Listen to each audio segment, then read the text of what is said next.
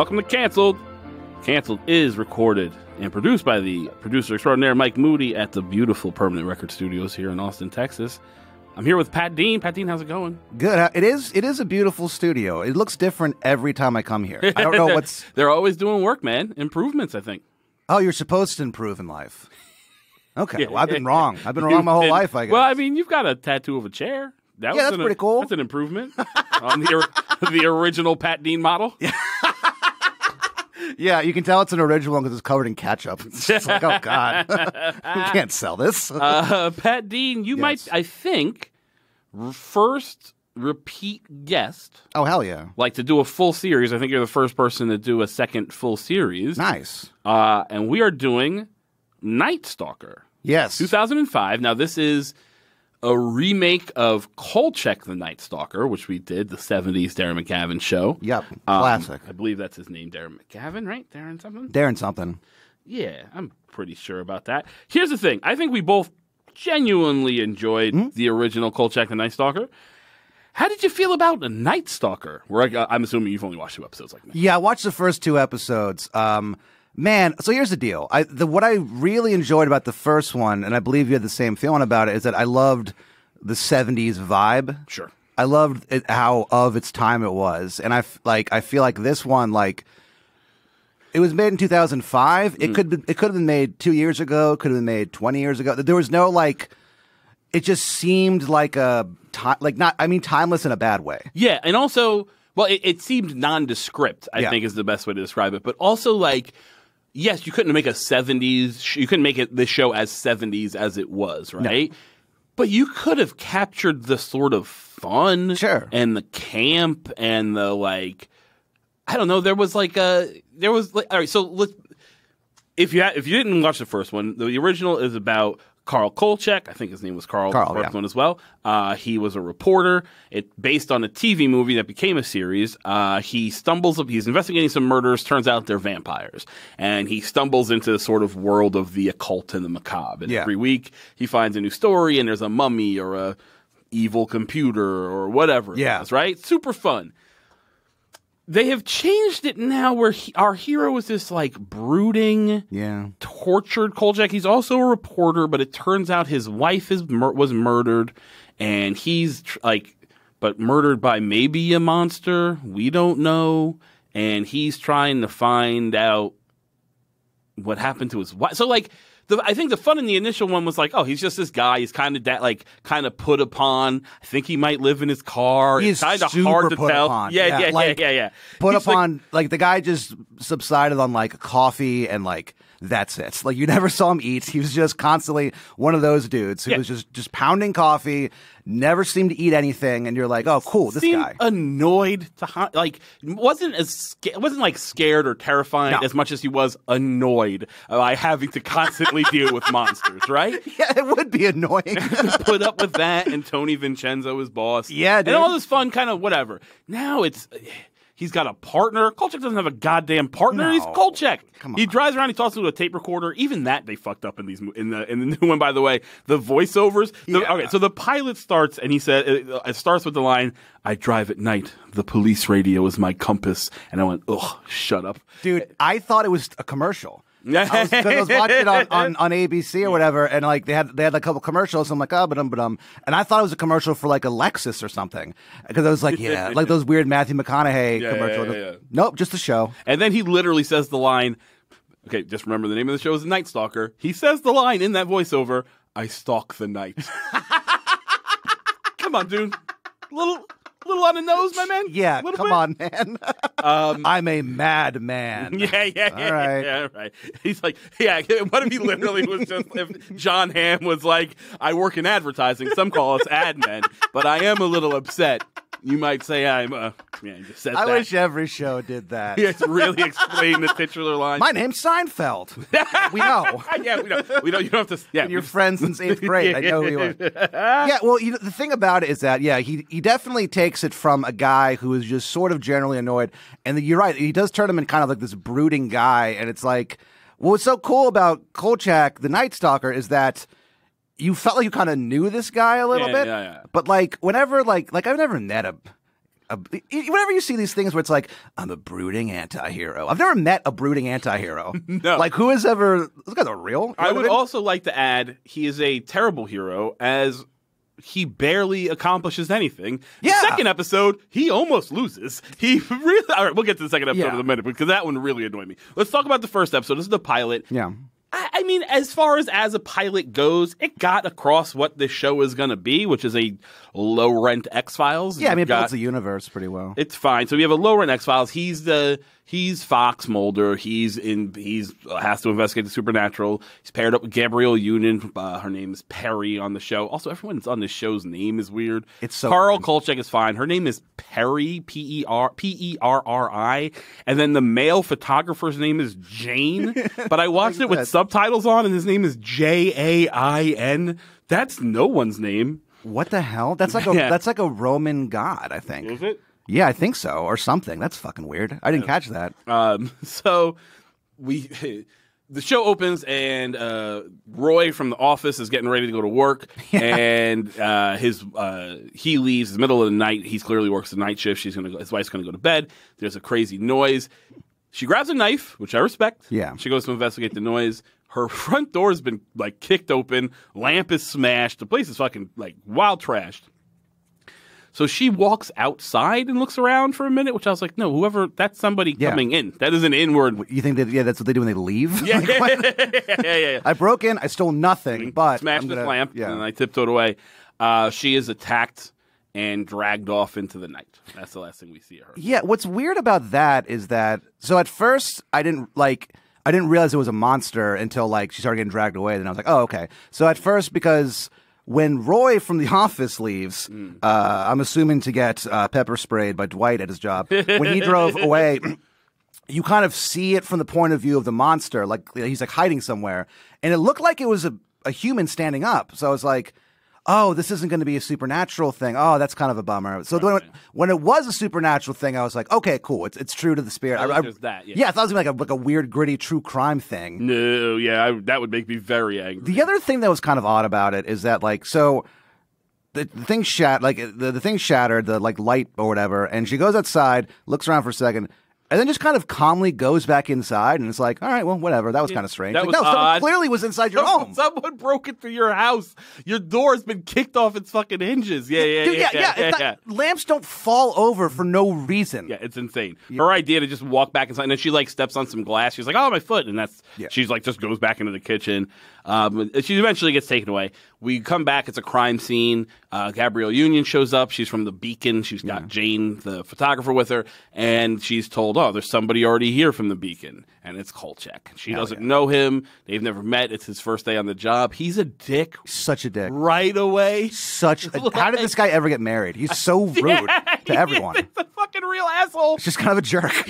Maybe he's a jerk post-wife being murdered. Yeah. By the way, we don't know his wife has been murdered yet. That comes up later. But he shows, she's like, hey, we're from the Beacon. Who are you? And he's like, oh, you can leave. And you're like, no, we were assigned this story. Like, we're here. No ID. He's like, I already got the job. Yeah, he has no ID. She doesn't know him. And like, here's what was fun in the original Kolchak. He was always lying. He was always like constantly pretending to be an insurance investigator or whatever to sneak in and get the story. So I thought that's what Kolchak was doing. Like, he doesn't actually work for the Beacon. Yeah, I thought that too. The story. No, he actually does work for the Beacon. He just didn't go to work. Like, his boss is like, most people show up, get a desk, meet their coworkers, and he's like, nah, I figured I'd do it this other way. Yeah, it's weird, the whole thing of like, oh, I'm the good guy, but I'm also a jerk. Like, that can be done pretty well, but like, I feel like, I don't know. He is not likable. No. That's the problem. Yeah. And he's not likable, but he's not unlikable enough to be interesting. He's just like this dude.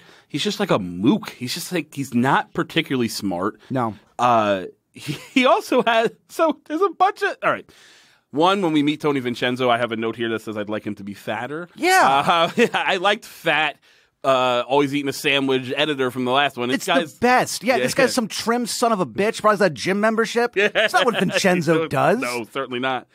But they do call him Tony Vincenzo. By the way, interesting fact I learned about this. So this is based only on the TV movies because APC only had the rights to the TV movies. Universal owns the series. So it's like we've got these couple of character names that showed up in the movie, and then we kind of have to go from there. Okay, yeah, because it started off as a movie, and it's called... Okay, that makes sense, because it's called Night Stalker originally. Yeah. And exactly. Interesting. I didn't know that. I didn't know that either. I also didn't notice... Producer extraordinaire Mike Moody gave me notes. Oh, hell yeah. I didn't notice until... the second episode that was Vincenzo. They say Tony the first time, and then they do refer to him later. Yeah, that's probably why. Or I'm just an idiot. No, you're fine. I don't think they call him that so much. So they go back. So we've got Gabrielle Union and him kind of at heads, right? They're kind of button heads, and I'm like, okay, that might be an interesting thing if they're like competing reporters, right, and they're not partners. They're immediately partners. They just should immediately, and they kind of become friendly too immediately. A little too quick. No tension. Here's what's so weird. There's immediate tension because she starts Googling him. And she finds out that he was a murder suspect. Because there's a link on Google that just says FBI murder investigation, Carl Kolchak. And when she clicks it, it's a 404 page not found. But when that comes up, the music goes like boom, boom. Like that's the dramatic reveal. Not that he was suspected in a murder, but that the internet's not working. Like that was the weird trauma moment. It's such a weird it's like he had nothing to do with that. It just happened to be. But yeah, so what I'll say about this is that when what I thought was very cool about this episode is that so she does some homework because she's like, what is this guy's deal? And like I guess talks to an old boss of his or something, an FBI, an FBI agent, and he's like, oh yeah, he's a murderer. He killed his wife, and so I was like, man, that would be. I'm like, that's kind of cool, and I kind of thought it would be like a season-long arc of like her kind of in the background being like investigating him behind the scenes. But it's resolved in 5 minutes. Immediately resolved. There's no tension whatsoever. Well, she's tense for a moment, and then also weird. So he meets. So she goes out. She calls this guy, and at first she calls a guy, and he's like FBI. He has like a dumb fake name, and I can't remember. And I thought she was calling Kolchak pretending. I thought for a second that Kolchak was pretending to be an FBI agent, like he had all these fake characters set up around the country. Obviously not the case. It is a real FBI agent. She goes to meet him in the desert, and he's like, "This is where Kolchak killed his wife." Now that's not his story, and we get this flashback of him. They're driving. He like swerves to avoid an oncoming car, and while they're sitting there, something smashes through the window and then steals his wife, drags her away. He wakes up. He's unconscious. He's covered in blood. For some reason, there's a Gumby, and I don't even know if it's an air freshener, but it's hanging, a little statue of Gumby that is hanging from the rearview mirror. When we first see it, we see it's top to bottom, the whole figure. And they call attention to it. They call attention to it because after the monster has reached through the windshield, he apparently took half of the Gumby statue with him because it's missing the bottom half. Like he reached through so fast and it cut through the Gumby statue. It's such a weird point of like specificity to the point where he is now driving around with the half the Gumby in his new car. And it's covered in blood. Cleaned it. He never cleaned it. I would also like to add his car is too nice. He is driving around in like this shows in 2005, like a 2005 Dodge Charger. It's like a nice car. And his house is ridiculous. Both of their apartments are way too nice. They're just like shitty crime reporters in what city? Not even like a real. It's not Las Vegas because he was in Las Vegas. I believe and moved. So now it's just like I looked it up because I remember they talked about Vegas, which that was kind of a nice nod. The original. Yeah, I believe they're in L.A. Okay, is it L.A.? All right, I guess something like that. Yeah, but still, you don't get to afford that house on like a beat reporter's salary. What's your deal? Also, who did you kill to get this house from? His wife. I think. Yeah. Insurance money. So she meets the FBI agent. She goes back to so the FBI agent tells her the story. The story is somewhat similar to the current story of this woman who's been dragged away from her house and killed. So they arrest Kolchak? That was so weird. It's not an arrestable offense to have a murder. Like that you have not, they didn't have enough evidence. He's never been arrested or convicted of this crime.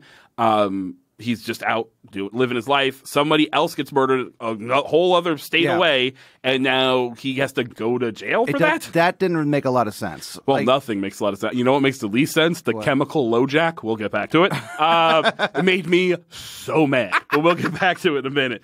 So yeah, he goes to jail because she's called, and now we get a shot of them waiting outside, like he's clearly gonna be getting released, like a bail or whatever. Yeah. And she's talking to Gabrielle Union's talking to Tony Vincenzo, and she's like, "Did you know he was a murderer or whatever?" And he's like, "What he said? Suspected murderer." He says it like that. It's such a weird. Yeah. Arrested but not charged. Yeah. Right. And he tells us this story of how he met Kolchak. And Kolchak, he's like, I was working the Vincenzo says I was working the whatever desk at the Las Vegas fucking Herald. Yeah. And this kid walks in and says, I've got proof that the LA government, the local government's in bed with corruption, blah, blah, blah. And she's like, oh, the fucking whatever case. And he's like, yeah, that kid that walked in was Kolchak. He lived this story for 2 years, 24 hours a day, brought in 32 indictments, all this stuff. And the day when the main guy, the big moment, the main guy's getting arrested, Kolchak didn't show up. And she's like, what do you mean? He's like, because his wife was sick and he stayed home to be with her. He blew off the biggest day of his career to stay and be with his wife. So did he lose it after his wife died? Yes. Did he murder his wife? Absolutely not. And then that's it. That's the whole wrap up of that murder, except, okay. So proves nothing. By the way. Proves nothing. It proves absolutely nothing. It just proves that you think you know a guy. That's literally all it proves. Now, we have this moment where she drives him home, right? Because he's been arrested, he doesn't have his car. So Gabrielle Union drives him home to get to his house. And I think we're supposed to be meant to believe that the FBI has searched his house. But what they have done is vandalize it. They destroyed everything. There's a lamp that's broken in half. Did you think he hid something inside the lamp? Yeah, murder that you weapon. had to break? It's insane. Like, they just destroyed this house. The other thing I thought was funny about that scene is that, like, so she's, like, called the FBI on this guy. Yeah. And he was clearly, like, locked up for a few hours, whatever. And then she had to give him a ride home. That must have been the most Very awkward. Yeah. They're listening to no music. They're driving in dead silence. It's just and he doesn't seem upset at all. He's just sort of like, all right, yeah, whatever. Yeah. No, he's over it. He's like, I need a beer. You need a beer? Literally what happens when they get to the house. Now, here's my favorite part. She's walking around the apartment. She stumbles into his like office, so to speak. Yeah. And there's all this weird shit. It's not weird shit. It's just like files and then pictures of like, oh, maybe a murder here or whatever. Yeah. Your classic, like, there's a red string tying 2 points of interest together, right? Yeah.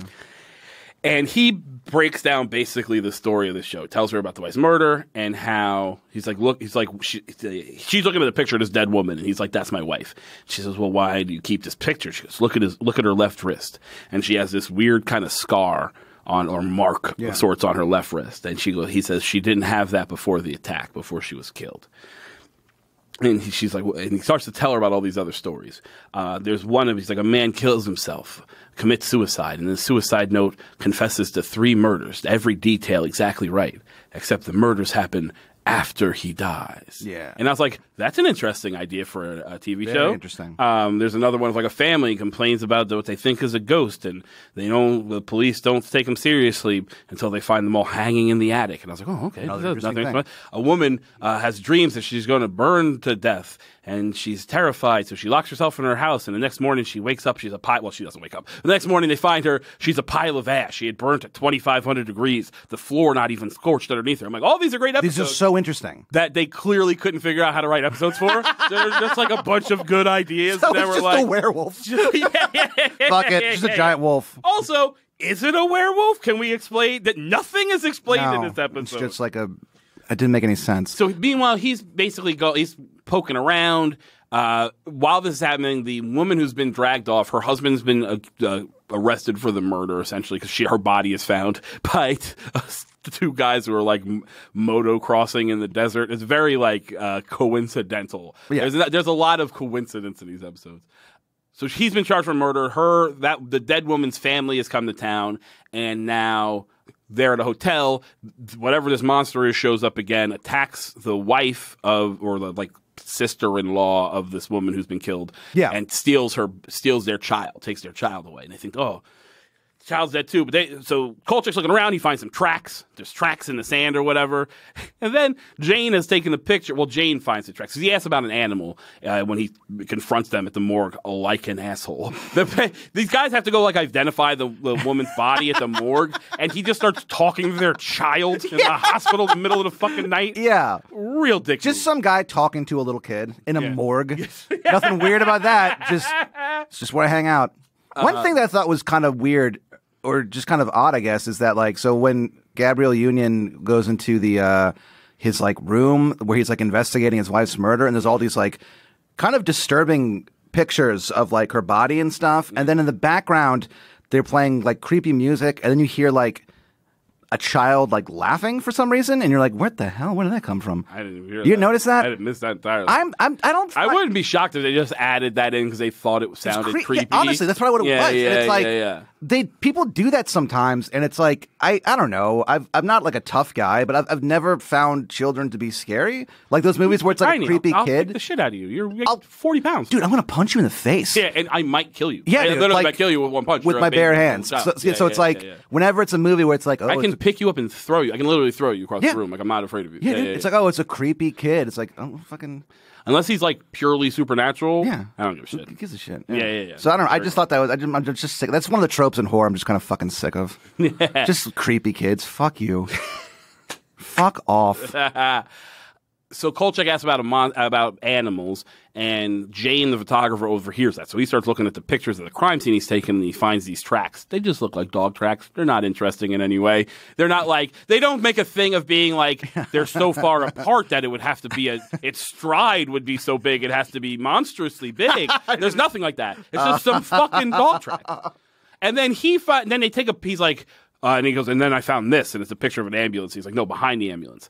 And there's what looks like a blurry picture of a dog. It's not a good picture. It's like blurry. And he's like, what is that thing? Yeah, he's freaking out. Like, a dog. It's just blurry because you're not good at photography. You're outdoors. Yeah. There's going to be animals. It's not scary at all. And then I have so they get a call that some animals are outside of this girls' school, and they go, oh, well, that must be the monsters because it's nearby or whatever. Yeah. Why that girls' school is there at like night? It was just weird. Yeah. Who's calling middle of the night? It's very weird. But there's little kids in there. Yeah, it was very weird. So they show up, and Gabrielle Union's like, wait a minute, you called me in because somebody said they heard a dog. Like, fuck this, I'm leaving. She goes to leave. She gets attacked by one of the monsters. Yeah. Now here's a weird moment, right? They hit the fucking thing with a car, right? Jane takes some pictures of it. It gets turned into the police, the cops, or the FBI, who's still there for some reason. Yeah, well, not sure why they're involved. Comes out with the coroner and is like, it's a coyote. And it clearly was not a coyote. They hit the thing. You can see it. It kind of looks like a fucked up dog, but it doesn't look like particularly monstrous. No, not really. Look kind of like an ugly dog. And he also took photos of it. Like, he has evidence. He has evidence for sure. And they're like, it's a coyote, a common coyote. And you're like, it didn't look anything like a coyote I've ever seen. And they go, well, you fucked it up when you hit it with your car. Not the case, but whatever. And they go, oh, also, and we burned it, so there's no evidence.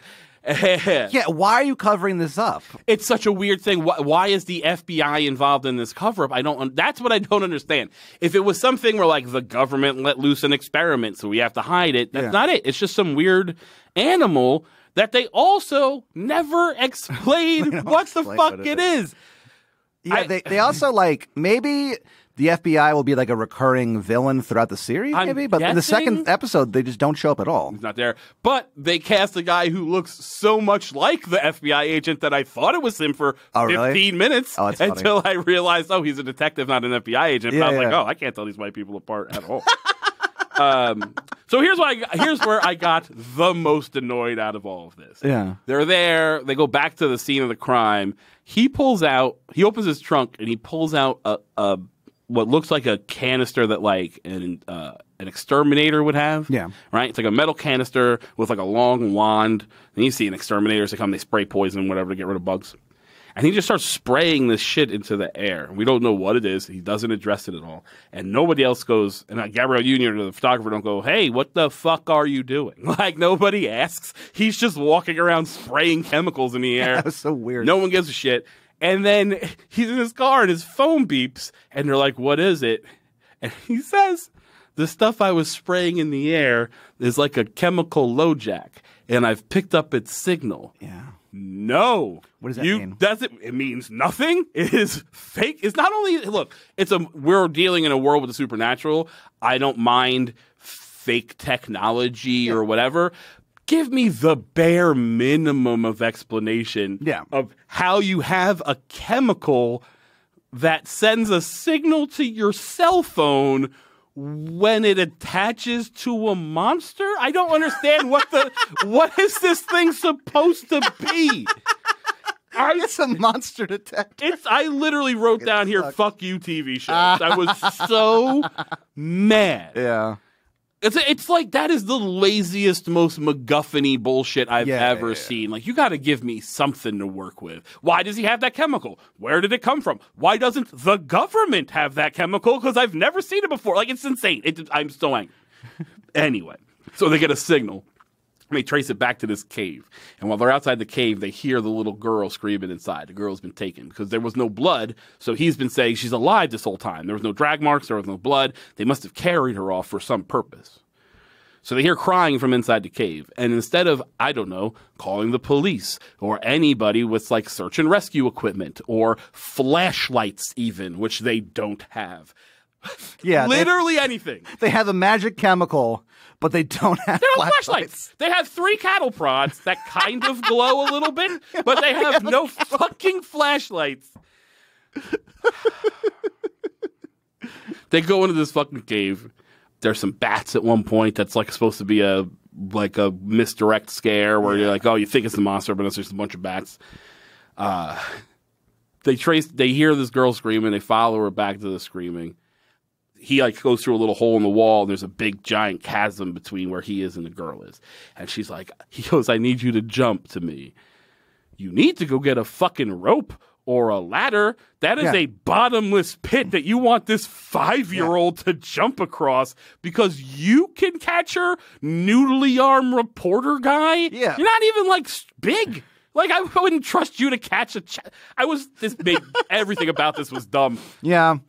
It was just weird. And it's like, there's no explanation for why they stole. Like, first of all, there is no explanation for anything. What they are, why they wanted the girl, where they came from. Why they're targeting that specific Why they're family. targeting that family. Because not only do they kill that woman, then they go after her brother's family. So it's And like, they find them in a hotel. It's not like they find them where they live. It's like, why are you after these people? And I don't know. And why? Here's the thing: in original Kolchak, they would have been like some Native American myth about the fucking plains wolves that steal children. Yeah, they would have come up with a backstory for these monsters, told us what they were, and come up with some way of beating them theoretically, right? Yeah. In this, they just exist, mostly win, right? Except for they get the girl back, and he runs one of them over with his car on the way out. Now. So there were a few of them, right? So they get attacked by a couple more of them, right? There's the one that he hits in the parking lot that gets killed, and then the police cremate in a cover-up. Then as they're leaving the cave, there are a few more. They come running after them because they've taken the girl. One of them grabs Jane's leg. I wrote down here, I was like, oh, I hope they eat the photographer. They didn't. They hit him with a cattle prod. He falls off. They save Jane. As they're driving away, they're jumping at the cars and shit. One of them is like on the side of the car, so he smashes it against the wall. So that's another dead body of one of these fucking monsters, right? The next day, there's police everywhere. They're looking at the body. There's whatever at this cave. And then the story that he releases is like, missing girl rescued from cave. Police looking for a kidnapper or whatever. And she's like, why didn't you tell the real story? And he's like, people aren't ready for the real story. One day when I've gotten all the facts, then they'll listen. No, they won't listen. They never will listen to you. And you're not. This is the other thing with like, at least in the other Kolchak, he's like, I'm keeping these stories. I would always try to like get Tony to print them. Tony wouldn't print them, but I'm going to keep them for posterity because the world needs to know. Someday when I die, you'll find my tapes and the evidence will be there or whatever. This, he's doing it on purpose. He's like purposely not telling the story. That I found really annoying. Especially because there's like several people who survived these attacks who could back up his story. Yeah, like the mom was mad attacked. Witnesses. Yeah, the kid was kidnapped and brought to a weird cave for some reason. Like there's several people who could be like, oh, here's what happened. But like, no. I would also like to add that there is nothing supernatural about these creatures. Yeah. We don't know them to be other. All we know is that they are dog-like. They killed one woman. And they dragged the baby off into the woods. Yeah. Is there anything supernatural about any of that? I don't think so. I mean, I don't know. Unless they're like weird magic wolves, but they appear to just don't be dogs. seem to be. You can kill them with a car. There's no, you know what I'm saying? There's nothing particularly magical about them. His They're car's not made out of overly silver. large. They're not overly fast. They don't like disappear. They don't like the light. But if they live in caves, a lot of things that live in caves don't like the light. So like, it just didn't make. It was like for the first episode, I wanted something purely supernatural. Yeah, and I don't think we got that. Not really. You know what I just remembered? That scene where he's showing Perry like all the photographs and all like the other thing there with the marks. Yeah, I don't know if this is what you're going to say, but I do want to say this real fast. He tells the story that one guy killed himself and the murders happened after he died. These people thought they were the ghosts. They hung themselves. Spontaneous combustion. And he goes, she's like, and they all had the mark. And he's like, no. Then why are you? What? Dumbest thing. He goes, a lot of them did, but not all of them. Then why are you investigating this? It's so dumb. Also, why? Just say yes. Just say they all had the mark. Why? Who gives a fuck? At least that's something. That's a story. For him to be like, no, they didn't actually. Not all of them, but you know. But then there's the reveal at the end of the episode, because the episodes begin and end with a shitty voiceover with also the words like some occasionally coming up on the screen. Yeah. So it'll say like darkness written on the screen when he says darkness. And the last frame of the episode is he reaches out at his computer and he's got the mark on his wrist. And I literally thought, I wrote down, oh shit, he's got the mark. What the fuck does that mean? Because that could be an interesting, like, oh, is he good? Is he bad? What are we doing here with this mark on him? Except that there is absolutely no way he can hide his wrist from people he works with. He's not for 10 episodes. He's just got a shirt like we see it immediately. Yeah. It's not hidden at all. Nope. If we had seen him to be wearing like a thick, shitty leather bracelet, and at the end of the episode he takes it off and we realize he's been covering up the mark, that's something. There's nothing. He's not hiding it at all. He's just wearing a shirt. Just out in the open. God damn it. And none of the crime reporters notice. Nobody noticed. Nobody notices shit. His best friend, Tony Vincenzo, has no idea. Nope. The next episode is called The 5 People You Meet in Hell. To give you an idea, there was a book that was popular, very popular book called The 5 People You Meet in Heaven. And it was like some schmaltzy fucking book, but it was a bestseller. And it's about some guy and he dies and he goes to heaven and he meets these 5 people that had like an impact on him in life. I think so. This is a play. The title is a play on The 5 People You Meet in Hell is the title of this episode. It's a play on that title. I think it's the guy who wrote Tuesdays with Maury. Probably. What I will say is that was a popular book a full 2 years before this TV show came out. So, like, that is the mentality of the people we're working with here. You want to make a topical reference, but you're making it to something that is 2 years old at the point. You know what I'm saying? This one I liked better than the other one. I like this one better as well. It was definitely more supernatural, mystical, or whatever. And also, I thought the opening was fucking tense. Yeah. There's a little kid. It's a Little League game. There's a couple there, a husband and wife. There's a little kid. It's his turn at bat. The kid's, the dad's like, you could do this. And the wife's like, you can't do this. Yeah, that was amazing. He's really bad at baseball. And I was like, oh, she's right. You can tell by the way he's walking to the bat, like just dragging the bat behind him, real dejected. I was like, oh, he's not going to be good at baseball for sure. It's one of those moments I was watching it where I'm just like I don't have kids or anything, but I'm just like, oh, right. Parents are like humans. Yeah, and they're like, oh no, this is gonna fucking suck. She even said like, this is gonna be so shitty for him. She leaves. She full on leaves. She's like, oh, I have to set up snacks. I gotta go. I can't watch this. Can't watch your son. Your son suck at baseball. So she gets up and leaves, and then he looks over, and there's an old guy next to him, and he's like, that moment was cool. The reveal of the old man was pretty cool. Was super cool, I thought. And the old guy says like, it's like I taught you. he always says like, oh, he's way ahead of the ball. And it's like I taught you. And dad says like, yep, eyes, keep an eye on the pitcher, put your elbow back, whatever, baseball bullshit. And he's like, all right, so you know what you have to do. The old guy says, you know what you have to do. And the dad walks over, picks up a baseball bat, walks over to the concession stand, and beats his wife to death with a baseball bat. Yeah. And it is fucked up. Yeah. Like, it is dark. And when he hits her, the kid actually gets a hit he's been striking and hitting fouls. And when the first time he hits her, the kid gets a hit at bat and gets gets a home run or whatever. And at first I thought, is this something where the kid can be good at baseball, but only if the father kills people? And that's what this episode is going to be, like a dad killing people so his kid can get hits at fucking... Oh, that'd be funny. At Little League? Well, I thought it was going to be like he was a suburban serial killer. Like I thought the dad was going to be the main focus of the episode or something. Right. And that kind of stuff I always think is interesting, where it's like, oh, it's like the suburbs, but there's something off. Like I always think that's kind of cool. Yeah. But that's not what it was. Fences kind of shit. Yeah. Not the case. He turns around, the old man's gone. It's just his hat where the old man was. And the dad walks over covered in fucking blood. And Smiling. That's credits. And I was like, that is a good fucking opening to this TV show. Yeah. I am curious. I want to know what's going on. We go to the press conference, and this is where I was like, oh, why is the fucking FBI here? It's not. It's just a different generic white man who looks exactly like the FBI agent. But he's a detective. I feel like when you hit a certain age and you're white, you just look like an FBI detective. It's like as long as you're under a certain weight, you just look like a guy. Yeah. If you're in a suit, I'm like, you're probably the feds. So they go to this press conference, and this is what I thought was funny. They've done it twice. This happens in the first episode and in this episode. So the reporters are like, oh, what about this? What about this? And Perry's like, was there any fucking problems in the marriage? And he says, and Kolchak shows up just like on a staircase in the background. Yeah. He's just there, and he says like, what about the reports that he said he saw his dead father before going to commit the murder? And the detective's like, where the hell did you hear that? So like, Kolchak's got sources. Yeah. That happens in the first episode as well, that he knows about the girl being pregnant and all this stuff.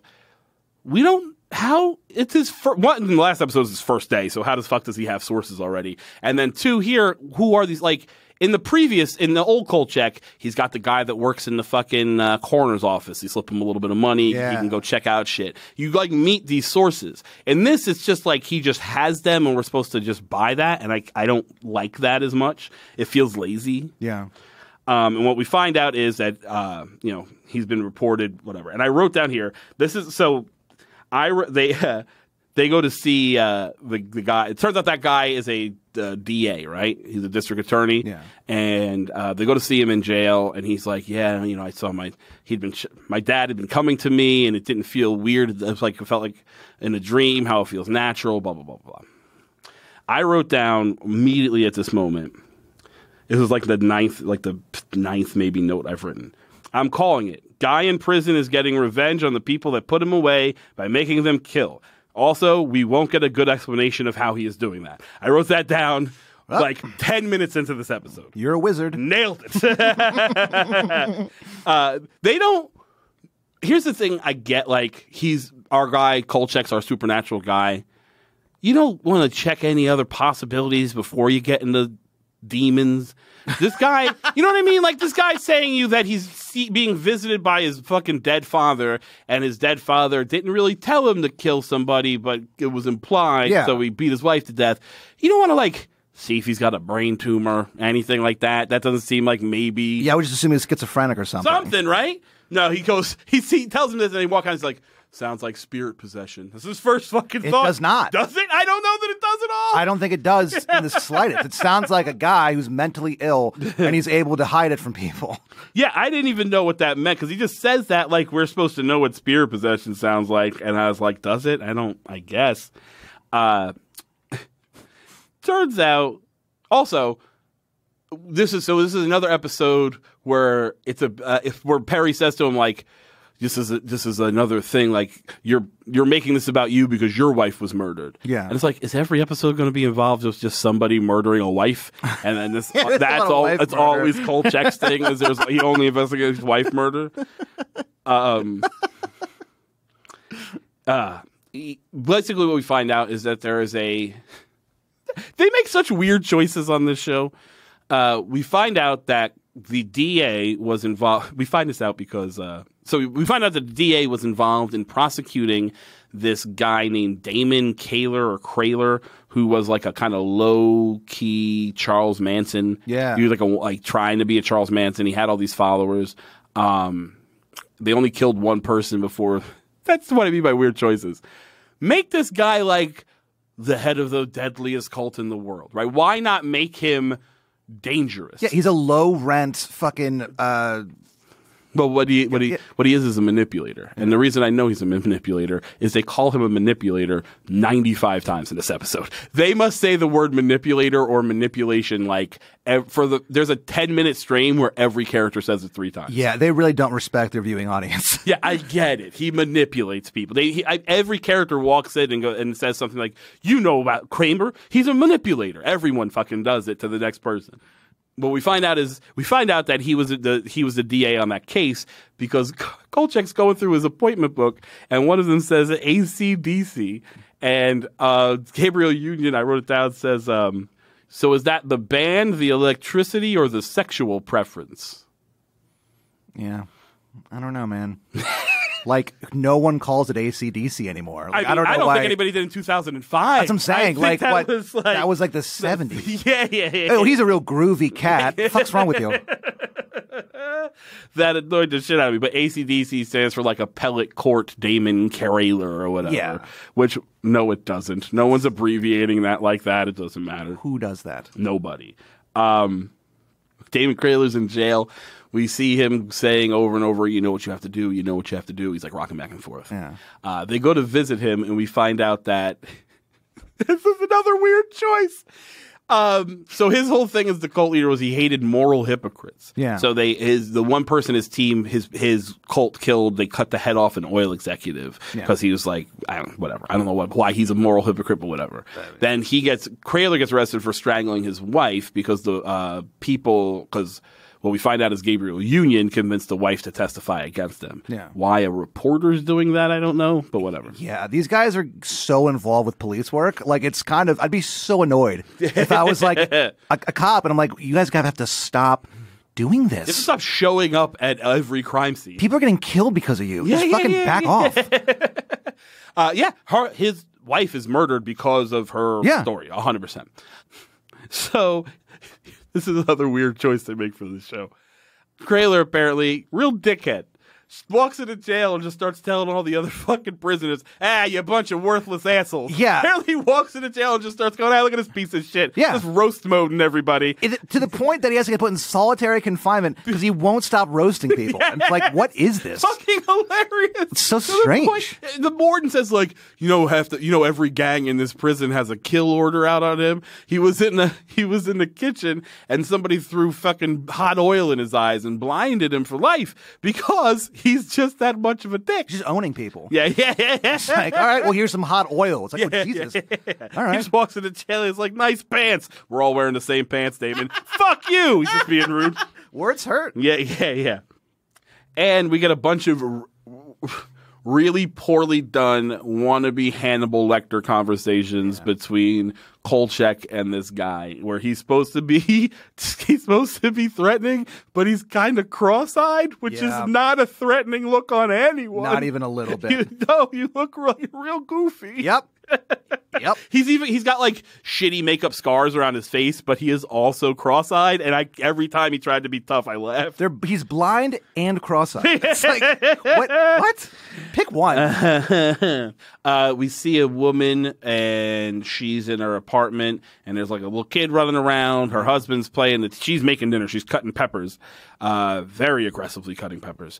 And her husband's watching a baseball game, and he won't turn down the volume on the baseball game. She keeps asking him. So everybody on the show is just a fucking dickhead. Turn the volume down, dickhead. It's fucking loud. Like it's annoying me, and I'm not in that apartment. It's baseball. Yeah. Well, I think it's basketball, but whatever it is, okay. doesn't even matter. Doesn't matter. Turn it the fuck down. Yeah. Then a little girl pokes her head around the kitchen counter. She's like, Mommy, look at what I made. Look at what I made. And she's like, all right, in a minute. She goes, no, Mommy, look at what I made. And she goes around the corner, and the kid has disappeared. But now there's magnets on the side of the counter that say, you know what you have to do. Yeah. And then she like grabs a knife, goes into like zombie mode, and next thing we know, she's killed her husband. Turns out she is the judge on Kraler's trial. So now he's got the DA and the judge. Also, the DA has hung himself in jail because he's killed his wife and he can't handle it. Yeah. All that's fine.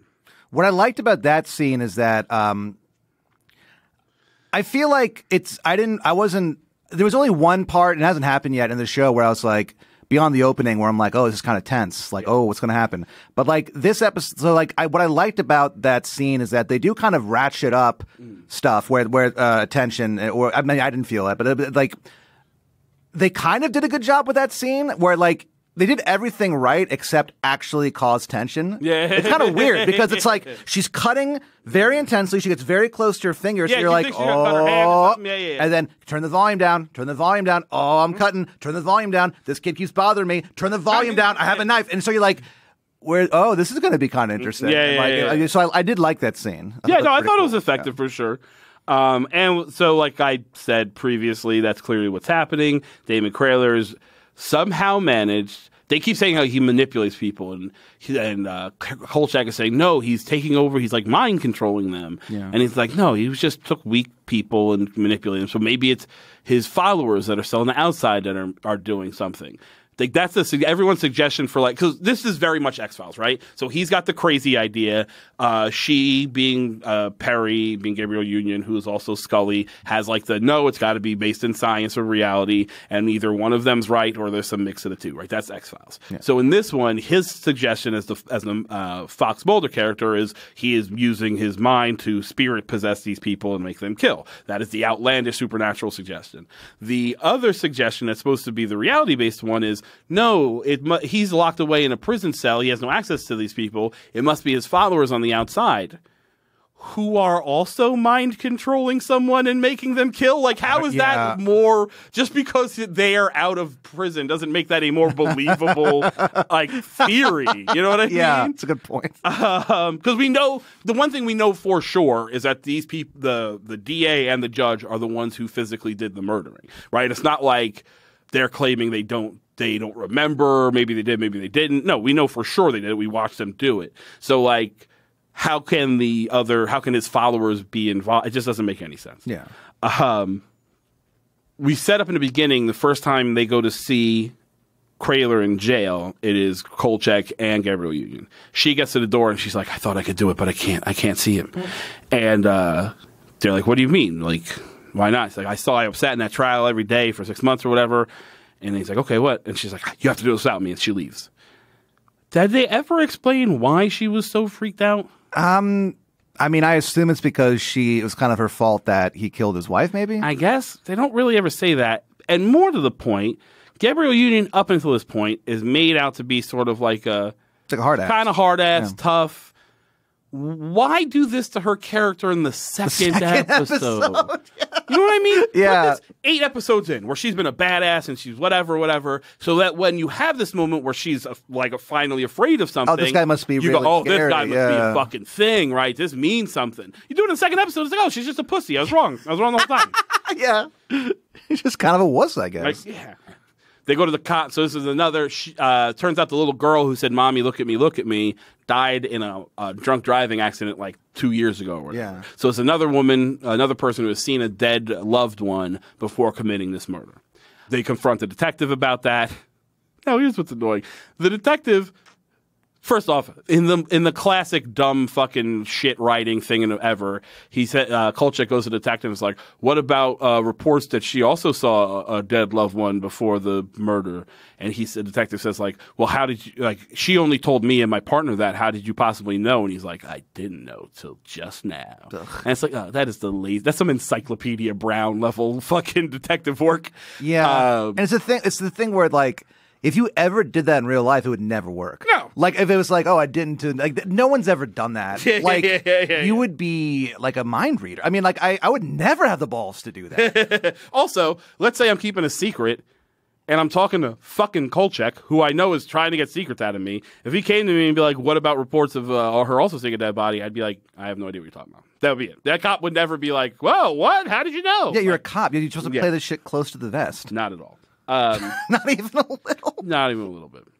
What is great, but that scene is important for one reason, and it's a little bit important. He refers to his partner again.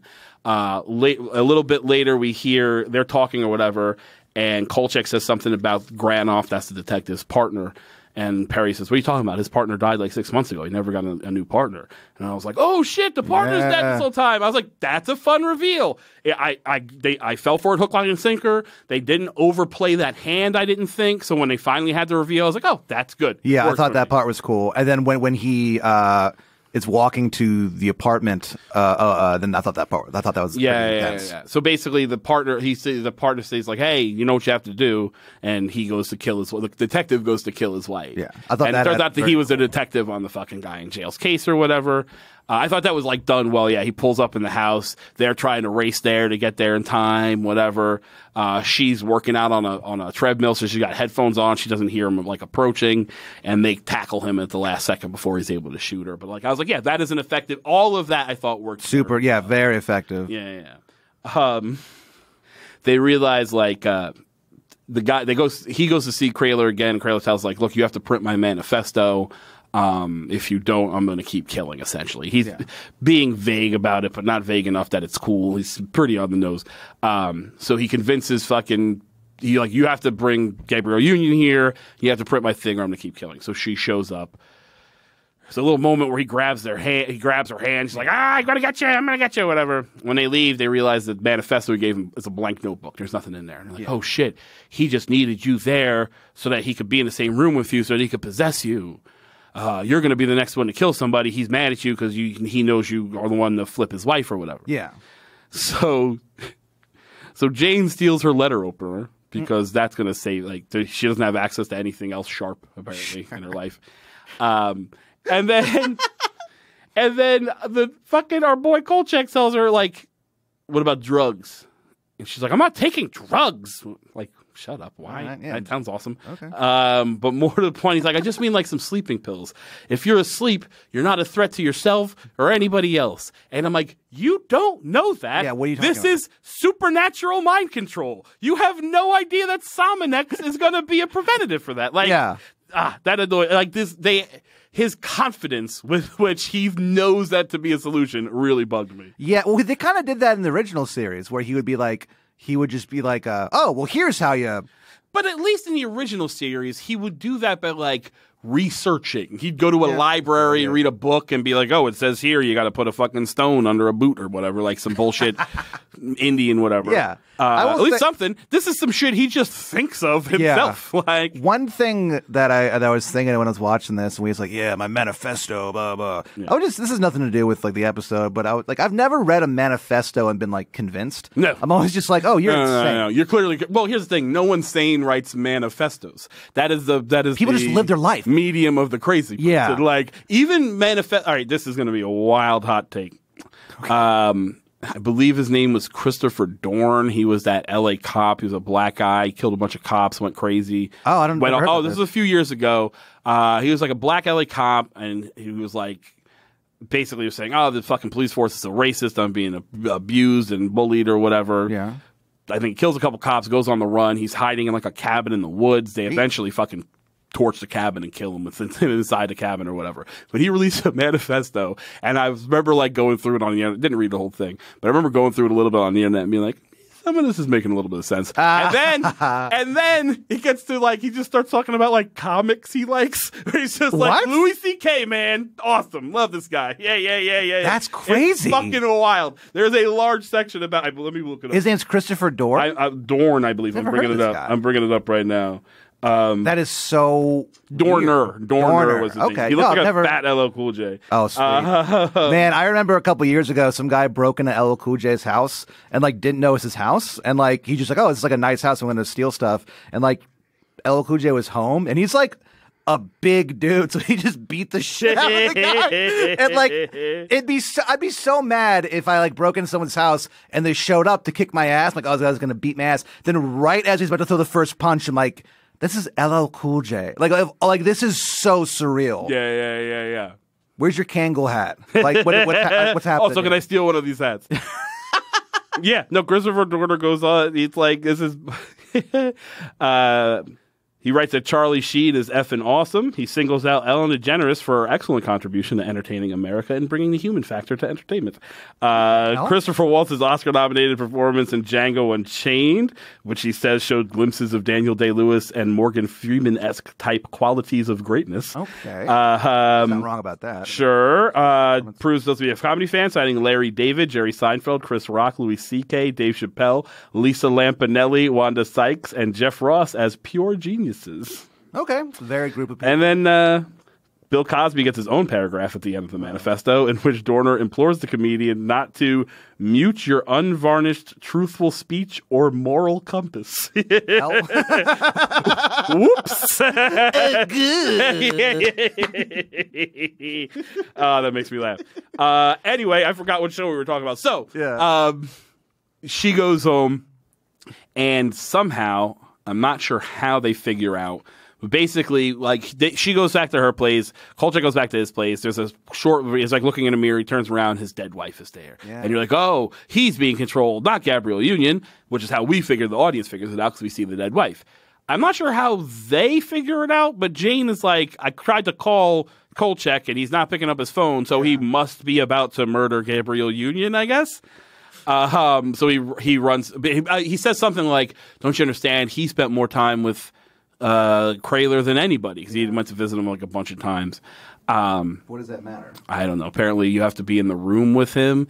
Then also, there's a moment that I don't understand where somehow they've managed to convince the warden to send Kraler to, and I quote, where is it? A deep isolation facility in northern Michigan. Yeah. What is a deep isolation facility? I don't know. That sounds like where they sent Wolverine in those X-Men movies. Like, what are you talking about?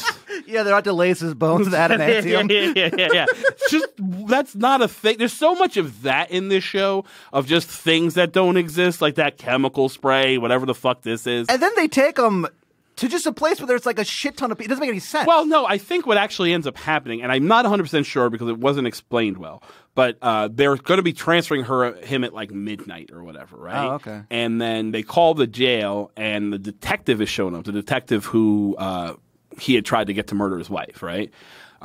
Shows up at the jail, answers the phone. He's like, "Don't worry about it. We've convinced the warden to transfer him a little early." And what they do is transfer him into Gen Pop. Okay. The cop got him. The cop knows if we put him in Gen Pop, they're going to kill him. Yeah. He wants him dead because he almost killed his wife over him. So he convinces the warden to put him into Gen Pop. Also, like, did he not get in trouble for like Almost murdering his wife? No, Yeah. not at all. Doesn't come up. Yeah. It's not an issue. He's in. He goes to a hospital to give him some like Valium or something because he was freaked out. But other than that, no. his wife's very forgiving? Yeah, Yeah, buy her another ring, dude, because that is the most forgiving human being on the planet.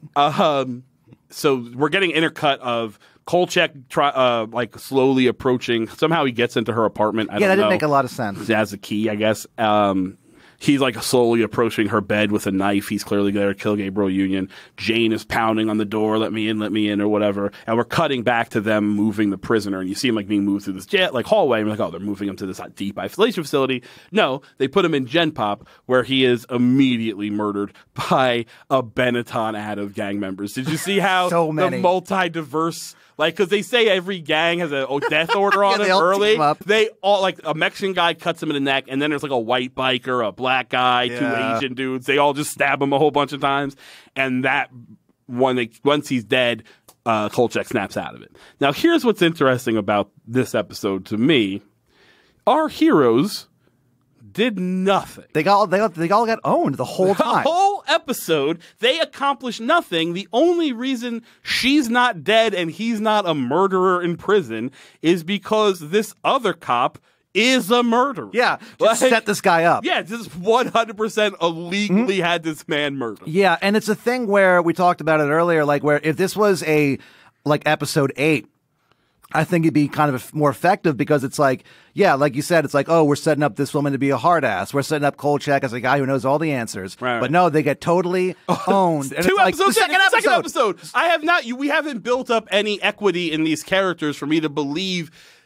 If this is episode 8 or 9, then we are dealing with the worst villain they have come across yet. The first one to ever get the upper hand on Kolchak and his gang or whatever, right? No, it's the second episode. Nope. It turns out Kolchak's just a fucking idiot. Yep. And so is everybody on this team. He's been at work for 3 days. Yeah. All right, well, that sucks. That being said, I enjoyed my 2 hours watching this fucking dumb show. Yeah, it was fun. It's fine. Yeah, it's perfectly fine. Like, I was like, apparently they only aired 6 episodes initially, and then they aired all 10 on Sci-Fi Channel. Oh, okay. If I was like homesick or in a hotel somewhere, and it was a marathon on this on Sci-Fi, absolutely watch it. I was just leaving it on. Yeah, I give it, how many D-Mans do I give this? I give the first one 2 Dean-Mans because they were establishing, they did an okay job establishing the world, and it seemed like everyone memorized their lines. So I'll give it a 2 Dean-Man out of 5. 5, okay. And then, I'm wondering what the Dean-Man top is. Oh, yeah, it always changes. And then the second episode, I don't know, 2.5 Dean-Man. Yeah, it was perfectly fine. I don't like our lead character. Gabrielle Union is good. Like, she's good at what they have her doing, sassy, whatever. Yeah, and it's like, I don't like how easily she trusts the cops. In the first episode, he says like, "Oh, the animal control already cremated that coyote or whatever," and Jane and Kolchak are like, "What the hell, man?" And she's like, "Well, why would they lie? Yeah, you're a reporter, A, and B, black. Why are you trusting these goddamn cops so quickly?" Yeah. Well, the FBI wouldn't lie to me. Yeah. That annoyed me. No, I'm down. I'm gonna enjoy I'll watch this and be perfectly entertained. I'm curious to see if they even get back to the mark on his wrists, or if this is one of the things where they just kind of let that go. Yeah, there's no deeper mythology in this episode. No. So we'll see what happens. Anything you want to plug? Let me think. I have 2 podcasts, believe it or not. Several podcasts. I have too many. I have one called I Learn Nothing with my friend Ben, where we learn about philosophy. He teaches me philosophy, and I just try my best to make him angry. And then I have one called the Landlax Corporation with my friend Aaron, and we get stoned and ask people hypothetical questions, and it's very dumb. They're both dumb. Landlax Corporation is the weirdest thing I've ever participated in. Yeah, you've been on a bunch. It's super fun. It's super fun. Definitely check it out. My car's in the shop, so I'm driving a truck. Look how big this fucking key fob is huge. It's huge. Why is There's no reason. Question. There's no why reason. is that big? I get the truck is big, but why does the key thing have to be big? I don't know. They also gave me 2 of them. I feel like one's for the front, one's for the back or something. Dude, that is such a dumb truck ass thing to do. I'm terrified. I got big keys. I'm so terrified driving this truck. This guy hit my car, so I brought it into the shop, and they're like, "Well, we can, his insurance is covering it, so you can rent whatever you want, or whatever." And so they were like, "All right, so we have a couple of cars to choose from. The first one, Dodge Ram truck," and I was like, "That's hilarious. That's what I'm getting." And then as soon as the first time you got into it, you're like, "Oh no, this is too big." I was like, "I should not have done this. This isn't funny at all. I thought I was gonna have fun, and it's I have to drive up, put gas in this giant ass truck." It's horrifying. So this is going to be an interesting drive home. Oh, that's hilarious. Yeah. We've got the Sting coming up first Wednesday of the month. We will be taking next week off from the podcast. I'm out of town. Where we'll get back. I'll be in Maine. Are you doing gigs? No, just going up for a little vacation and to see where my girlfriend spent a bunch of summers. This is not sad. Her grandmother passed a while ago. It's whatever. Sure. Her grandmother passed. We're having a memorial service, but her grandmother was like 95. Too bad she died, but she had a good run. She fucking it happens to grandmas, man. Like that's the. I think my grandmother was 89 when she died, and my grandfather was like 95. Yeah. It's like, come on, what do you want? They literally achieved the American dream. Yeah, it's fine. For sure. We're going to her summer home on the coast of Maine. Like she did it good. It's nice. So we're going to do that. So we'll be back not this coming week, but the week after for more Kolchak. If you like the show, rate, review, subscribe, tell your friends, follow us on social media to recommend shows to do after this. I want to do a good one. We've done too many shitty ones in a row. I need a real quality show that only lasted one season. So please tweet at me recommendations on that we haven't already done. You've probably done Freaks and Geeks, right? We did Freaks and Geeks. We've hit we hit a lot of the big ones early, so now we're like, what do we do? Rate, review, subscribe, tell your friends, and we will see you in a couple weeks. Bye.